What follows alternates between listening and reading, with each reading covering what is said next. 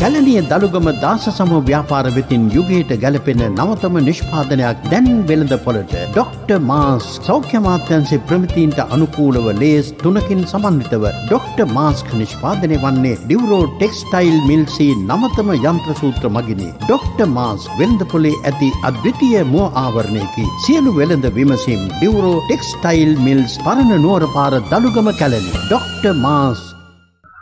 ආයුබෝවන්. ආරෝග්‍ය පරමාලාභ වෛද්‍ය විද්‍යාවේ විවිධ වූ පැතිකඩයන් සොයා යන නවතම වෛද්‍ය වැඩසටහන.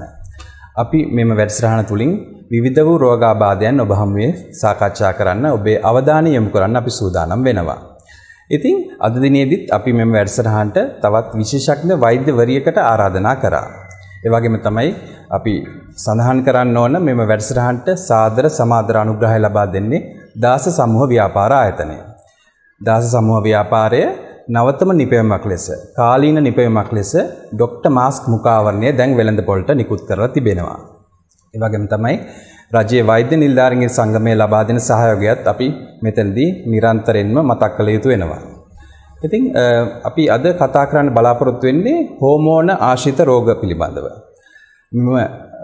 මෙම රෝග පිළිබඳව කතා කරන්න අපි වැඩසටහනට ආරාධනා කරේ හෝමෝන පිළිබඳව විශේෂඥ වෛද්‍යවරියකට. හෝමෝන පිළිබඳ රෝග නිවාරණය කරන විශේෂඥ වෛද්‍යවරියකට.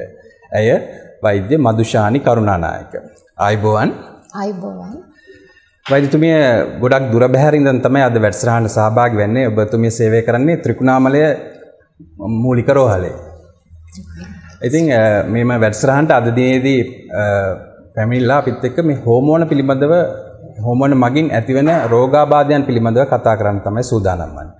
එතකොට අපි වෛද්‍යවරු විදියට අපි දන්නවා තයිරොයිඩ් ග්‍රන්ථිය, පිටියුටරි ග්‍රන්ථිය වගේ ග්‍රන්ථි බොහොමයක් අපේ මිනිස් ශරීරය තුල පවතිනවා. එම ග්‍රන්ථි වලින් බොහෝ හෝමෝන ශ්‍රාවය වෙනවා. ඉතින් මෙම අපි අද දිනේදී කතා කරන්න බහුල ලෙසම කතා කරන්න සූදානම් වන්නේ මේ තයිරොයිඩ් ග්‍රන්ථියට ඇතිවෙන බලපෑම කුමක්ද කියලා. මෙම තයිරොයිඩ් ග්‍රන්ථියේ ක්‍රියාකාරීත්වය අඩු වැඩි කිරීමට විවිධ හෝමෝන බලපෑම් ඇති කරනවා. මෙම හෝමෝන හින්දා එම ග්‍රන්ථියේ විශාල වීම, ඒ වගේම තවත් වෙන යම් ක්‍රියාකාරීත්වයේ වෙනස් වීම ඇති වෙන්න හැකියාව තිබෙනවා. ඉතින් මේ පිළිබඳව අද මුලින්ම කතා කරන්නේ වෛද්‍යතුමිය අපි දැනගන්න කැමතියි මේ තයිරොයිඩ් ග්‍රන්ථියට මොන වගේ බලපෑමක්ද ඇති වෙන්නේ, ඒ වගේම එහෙම බලපෑමක් ඇති කරන්නා වූ හෝමෝන මොනවද කියලා දැනගන්න කැමතියි. අපේ ශරීරයට ඇතිවිය හැකි හෝමෝන ආශ්‍රිත රෝග පිළිබඳව කතා කරනවා නම් දියවැඩියාව තමයි බහුලතම රෝගී තත්ත්වය. දෙවෙනි අවස්ථාව විදිහට අපිට සලකන්න පුළුවන් වෙන්නේ තයිරොයිඩ් ග්‍රන්ථිය ආශ්‍රිත හෝමෝන රෝග. තයිරොයිඩ් ග්‍රන්ථිය ගැන පොඩි පැහැදිලි කිරීමක් කරොත් ඔබට දැනගන්නට පුළුවන් එය ස්වරාලයේ ඉදිරිපිට පවතින ග්‍රන්ථියක්.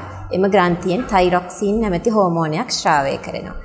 එම තයිරොක්සින් හෝමෝනේ ශ්‍රාවය කිරීමේ වැඩිවීමේ අවස්ථාවක් හෝ එසේත් නැතහොත් තයිරොක්සින් හෝමෝනේ ශ්‍රාවය වීමේ අඩුවීමක් එසේත් නැතහොත් සමහර අවස්ථාවලදී තයිරොයිඩ් ග්‍රන්ථියේ ගැටිටි හෝ විශාල වීම හෝ ගෙඩි ඇතිවීමේ අවස්ථාවක් අපිට දක්නට ලැබෙනවා.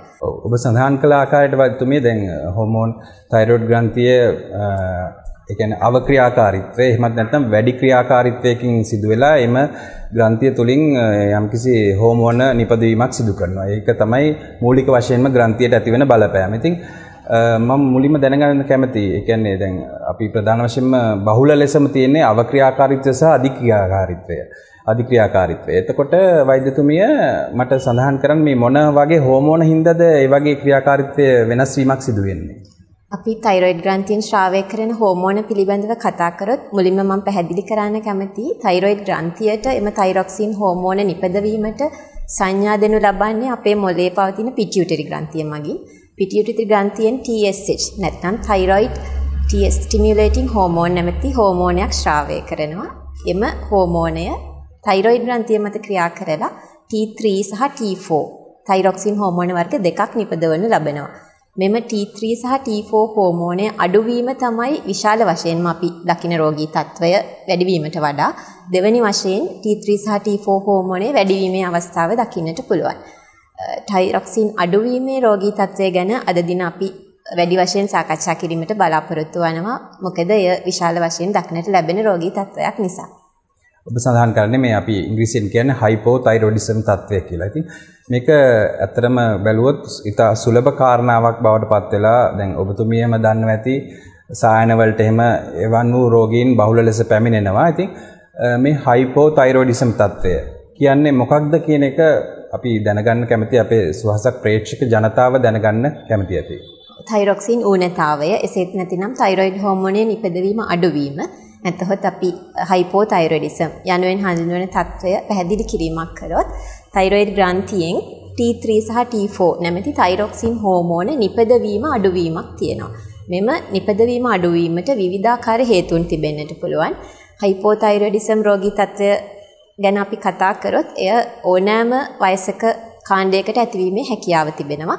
නමුත් බහුල වශයෙන්ම ඇතිවන්නේ මැදි වයසේ සහ වැඩිහිටි කාන්තාවන්ට තමයි බහුලවම ඇති වෙනවයි කියලා අපි සමීක්ෂණ මගින් සහ වාර්තා අනුව සොයාගෙන තිබෙන්නේ. නමුත් ඕනෑම වයස් කාණ්ඩයකට ඇතිවීමේ හැකියාව තිබෙනවා. ඊට අමතරව කුඩා ළමුන්ට සහ බිලිඳුන්ටත් මෙම රෝගී තත්ත්වය ඇතිවීමේ අවදානමක් තියෙනවා. එම බිලිඳුන් සහ කුඩා ළමුන්ට ඇතිවීමේ රෝගී තත්ත්වය ගැන කතා කරොත් එය ඇතිවීමට ප්‍රධානතම හේතුව වශයෙන් සැලකන්නේ තයිරොයිඩ් ග්‍රන්ථිය පිහිටීමේ වෙනස් වීම. සමහර අවස්ථාවලදී තයිරොයිඩ් ග්‍රන්ථිය නොපිහිටෙන අවස්ථා තියෙනවා. අපි ඒකට තයිරොයිඩ් ඒජෙනෙසිස් කියලා කියනවා. ඒ කියන්නේ එම දරුවන්ගේ ශරීරය ඇතුළත කොත්තනකවත් තයිරොයිඩ් ග්‍රන්ථිය පිහිටීමක් නැහැ. නමුත් සමහර අවස්ථාවලදී තයිරොයිඩ් ග්‍රන්ථිය තිබිය යුතු ස්ථානයේ නැතිව මම මුලින් පැහැදිලි කරා අය ස්වරාලයේ ඉදිරිපිට තියෙන ග්‍රන්ථියක් සමහර අවස්ථාවලදී එතන නැතිව වෙන තැන්වල පිහිටන්නට පුළුවන්. එහෙම අවස්ථාවලදී එම තයිරොක්සින් හෝමෝනයේ නිපදවීම නැවතත් ඌනතාවයකට ලක් වෙනවා. එවැනි අවස්ථාවලදී කුඩා ළමුන් හා බිලිඳුන් තයිරොක්සින් හෝමෝනයේ අඩු රෝගී ලක්ෂණ සමගින් එවැනි අවස්ථාවලදී අපිට තයිරොක්සින් හෝමෝනයේ අඩුවීම නිසා ලක්ෂණ සහිතව රෝගීන් දක්නට ලැබෙනවා. වැඩිහිටි කාන්තාවන් සහ මහලු වයසේ කාන්තාවන්ට ඇතිවන hypothyroidism තත්වයට ප්‍රධාන හේතුන් රාශියක් තිබෙනවා. ඒ අතරින් ප්‍රධානතම හේතුව විදිහට අපි සැලකනු ලබන්නේ ඇඟ ඇතුළතින්ම තයිරොයිඩ් ග්‍රන්ථියට විරුද්ධව ප්‍රතිදේහ නිපදවීමක් සිදු වෙනවා. ඒක අපි ඔටෝ ඉමියුනිටි කියලා හැඳින්වනු ලබනවා. තයිරොයිඩ් ග්‍රන්ථියට විරුද්ධව ප්‍රතිදේහ නිපදවනු ලබනවා අපගේ ශරීරය මගින්. එමගින් තයිරොයිඩ් ග්‍රන්ථියේ සෛල විනාශ වීමක් සිද්ධ වෙනවා. එවිටද තයිරොක්සින් හෝමෝනයේ නිපදවීම අඩු වෙනවා.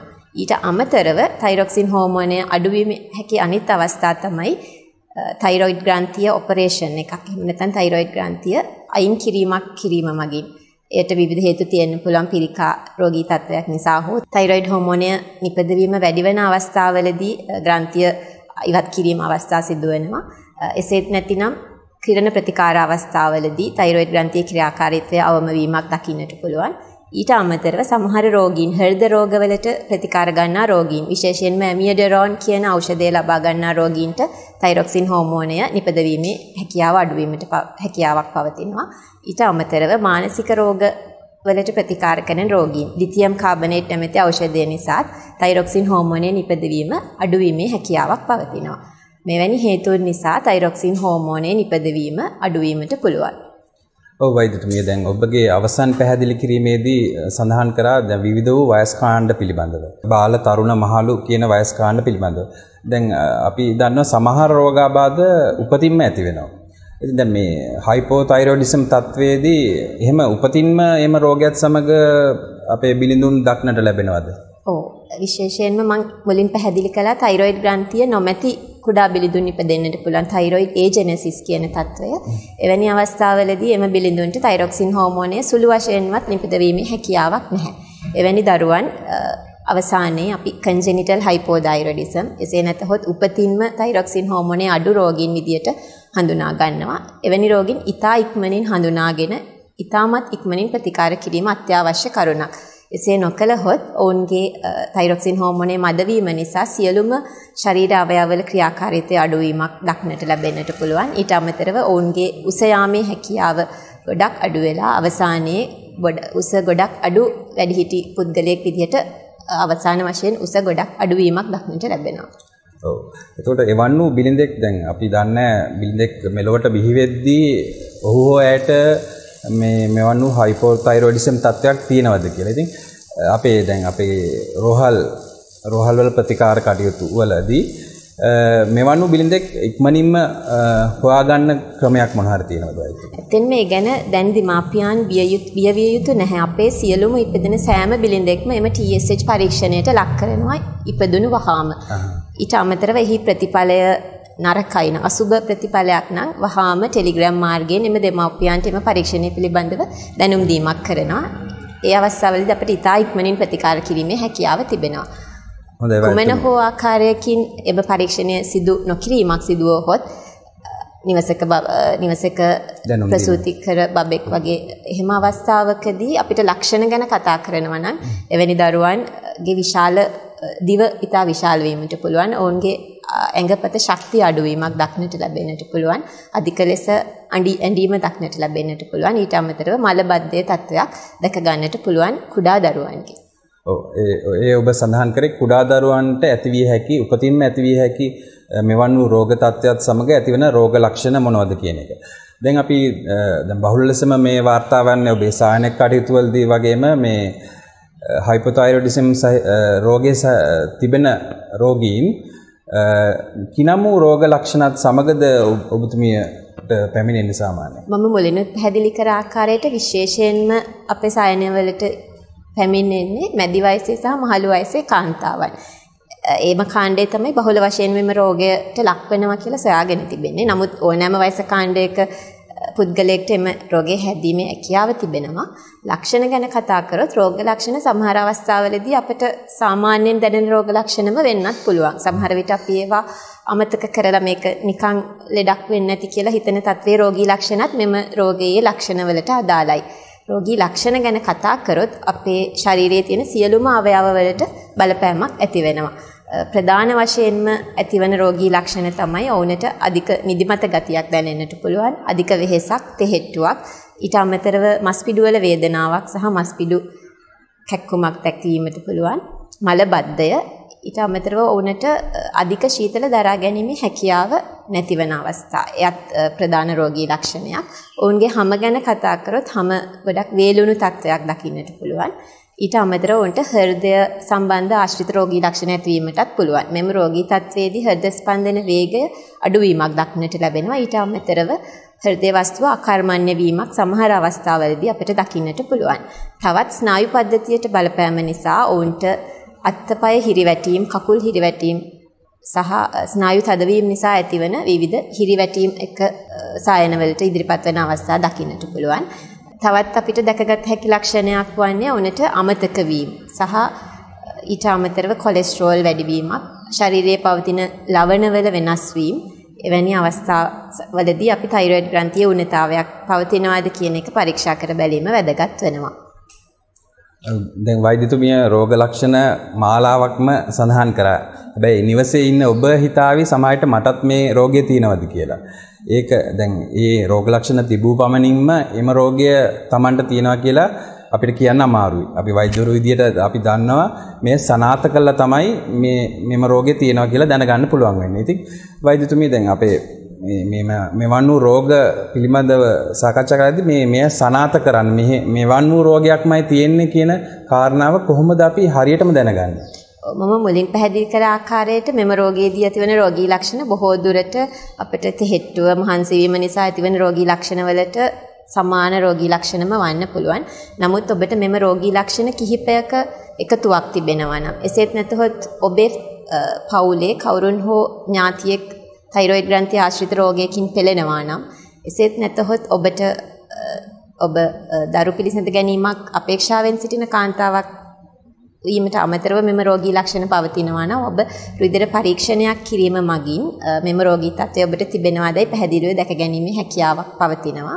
හොඳයි වෛද්‍යතුමිය, ඉතින් අපි මේ වන විට කතා බහ කරමින් සාකච්ඡා කරමින් සිටියේ හයිපෝතයිරොයිඩිසම් කියන රෝග තත්ත්වය.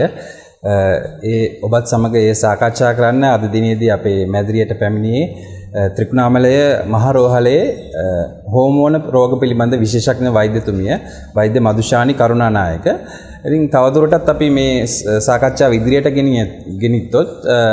ගෙනිච්චොත් ඇතරම දැන් හයිපොතයිඩිසම් කියන රෝගී තත්ත්වය සනාථ වුණාට පසුව වෛද්‍යතුමිය අපි කොහොමද මේ ප්‍රතිකාර කටයුතු වලට යොමු විය යුත්තේ? දැන් විවිධ පුද්ගලයන් කියනවා ඔපරේෂන් කරන්න ඕන, ඒ කියන්නේ ශල්‍ය කර්ම කරන්න ඕන, තවත් පුද්ගලයෙක් කියනවා මේක බෙහෙත් මගින් සුව කර හැකි රෝගයක්.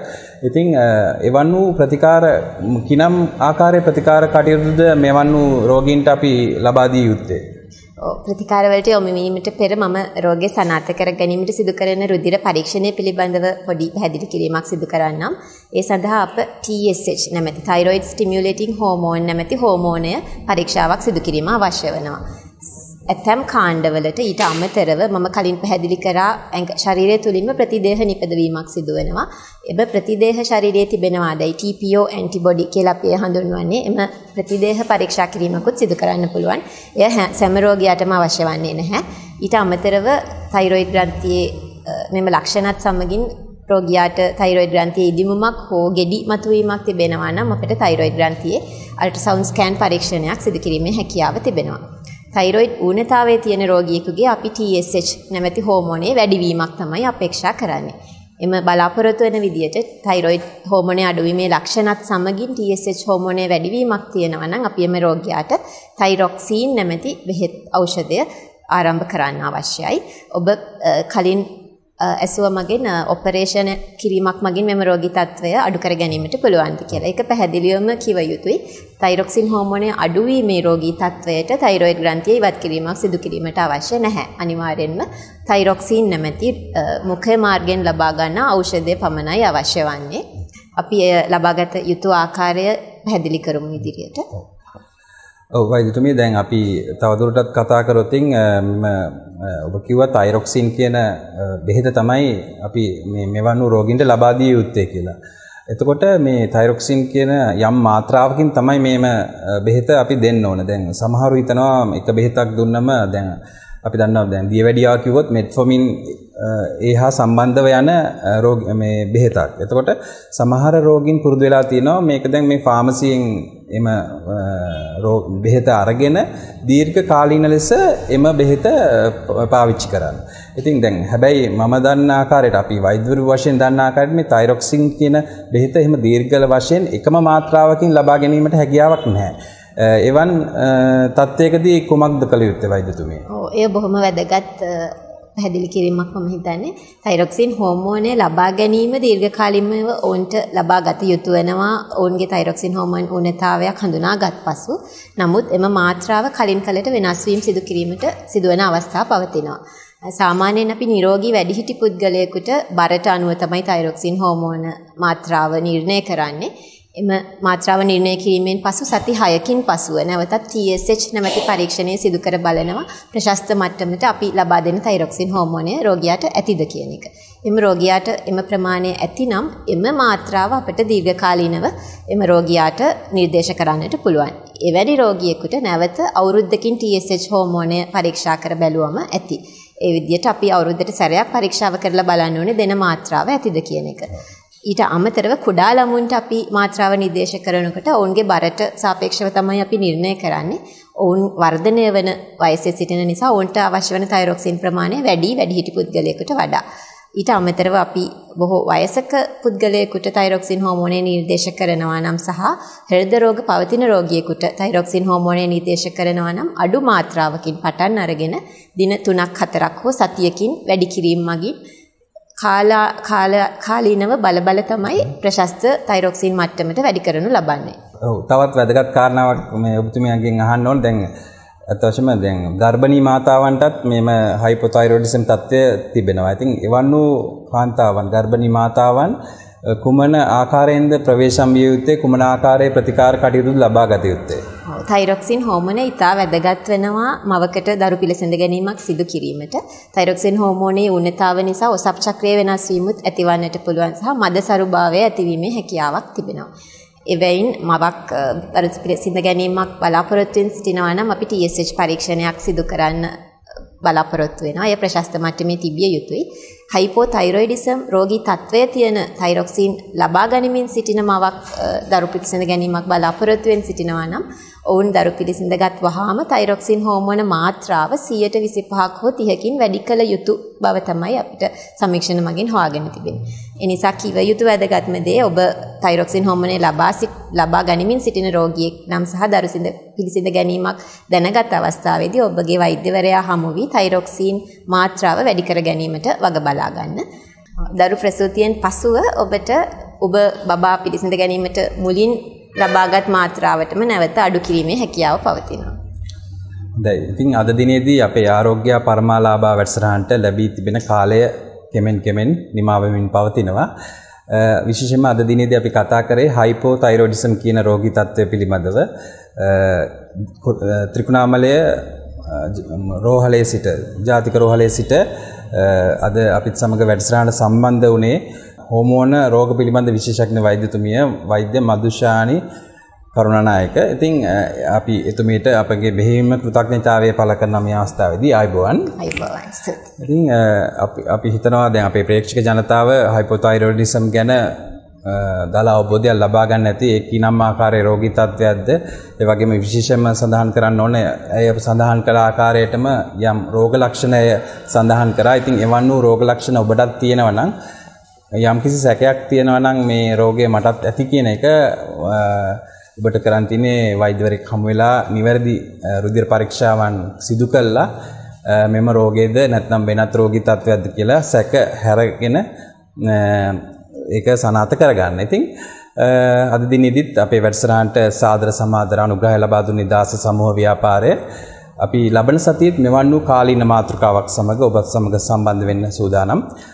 ඔබට ප්‍රාර්ථනා කරනවා නිරෝගීමත් සතියක්. ආයුබෝවන්.